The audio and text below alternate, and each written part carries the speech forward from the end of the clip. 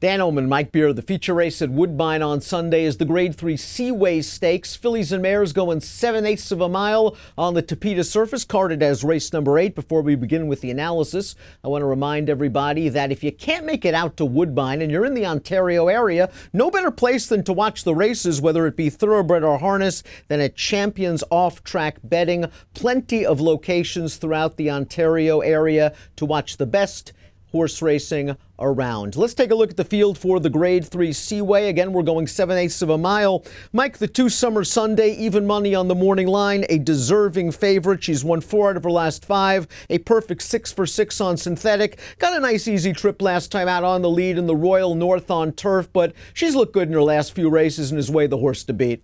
Yeah, I agree. She did look good last time with an easy trip, but she's basically won all of those 7 wins that she's had. Basically won all of them pretty easily. Just looks like a really, really good horse and loves this surface. Are you concerned about the pace situation in this race? However, she draws directly inside of the other main pace foe. That's the 3 Alnila, and Timeform US agrees as we take a peek at the Timeform US pace projector. They've got Alnila right on top of Summer Sunday in the early portion of this race. Alnila ran on turf last time out. I don't really think that's her thing, even though she didn't run badly at all, and the winner came back to run a good 4th in the Della Rose at Saratoga with an 89 buyer. She has good synth form in some races that makes her dangerous. Yeah, she does. She has speed, but it's not like she's, like a bullet out of there. I don't think this is going to be a tough pace situation for Summer Sunday.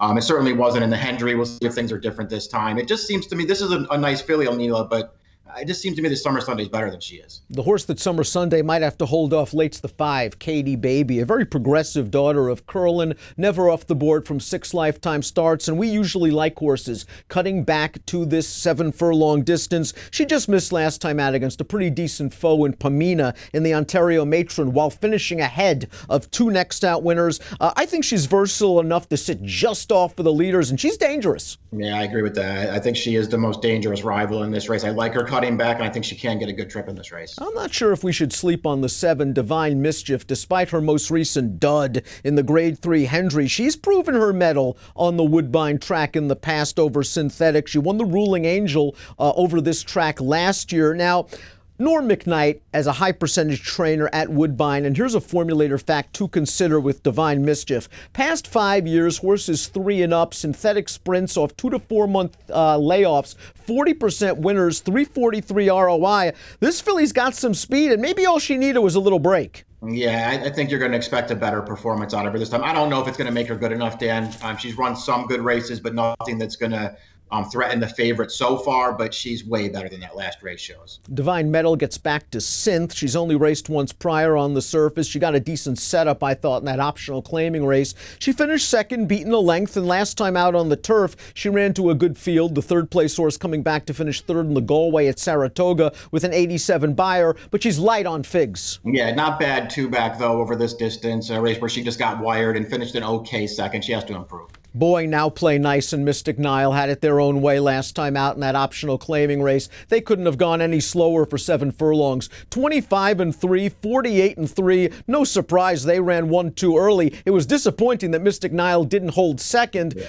This is going to be a much tougher scenario and a tougher class situation. Yeah, both those things are true. These 2 horses are both big long shots in here. Top selection time for the Grade 3 Seaway Stakes. We think Summer Sunday is going to make it 7 for 7 on the synth. Going to have to deal with Alnila early. Going to likely have to deal with Katie Baby late. I went 2-5-3. I went 2-5-3 as well. I'm afraid of Katie Baby in here. I think she's got a real chance to upset, but I put the favorite on top. Let's see if Summer Sunday can make it 8 for 10 in her career as she starts favored in the Grade 3 Seaway on Sunday and has an approximate post time of 4:57 Eastern. Good luck.